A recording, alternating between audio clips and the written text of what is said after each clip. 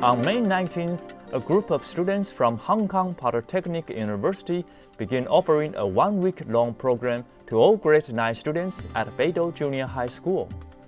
These students from the Hardfire Education Service Organization have the aim of helping improve rural student education in Asia. The leader of the group, Yu Jie, tells us that their members are from Hong Kong, China, Taiwan, and Korea. The Hardfire group hopes to impact young students through their programming, which includes English education and general education subjects. They also share their own learning experiences, make comments on books and movies, and do other interesting activities.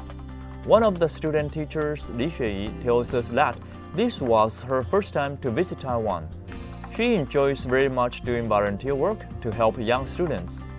She finds that it is enriching to her own life to volunteer and be helpful to others. Principal Li is highly appreciative of the hard work these volunteers do. He feels these volunteer teachers provide great role models for his students. His students, by participating in this program, have the opportunity to broaden their horizons and they learn important life skills such as gratitude, teamwork, and develop a positive attitude towards life and other people. Luke Lin, CIEN News.